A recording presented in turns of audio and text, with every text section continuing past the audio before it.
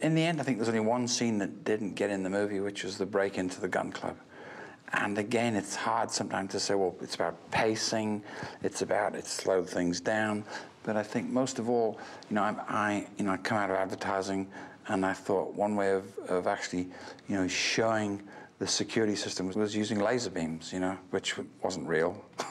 But you put laser beams in there, and you put smoke, and you can actually see them. So that was a first. That was a first, and since then it's been used and abused. So I feel proud that I was the first guy to put it on film in terms of a movie. And I think in the end the boys felt it was a little too removed from reality. It was a little too high-tech, a little too glossy, even though everything else was glossy. But this seemed to be just one step too far away from reality. Yeah, so that in the end I think was the reason we actually pulled it.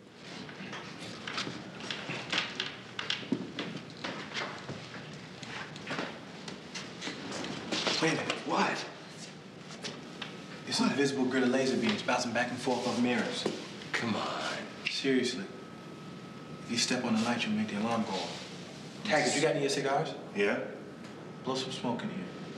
That won't be a problem. I don't see anything.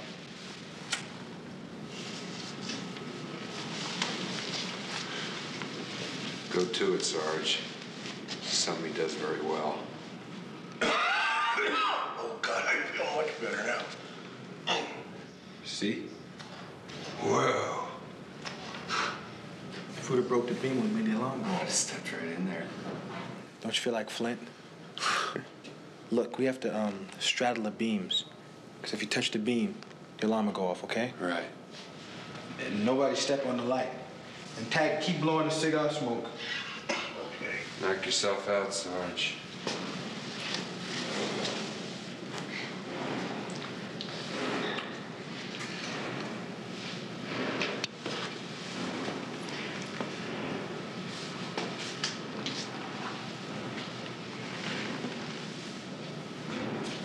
Let me know when you're in. I'm in. You in? Yeah. You in? All right, get on it. Yeah, let's go.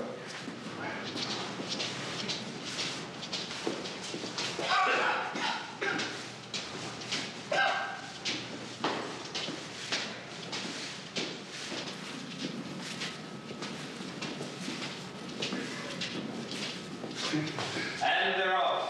Maxwell Foley to the lead, being followed by Rose Wood, and bring up the rear is Big Ass Taggart.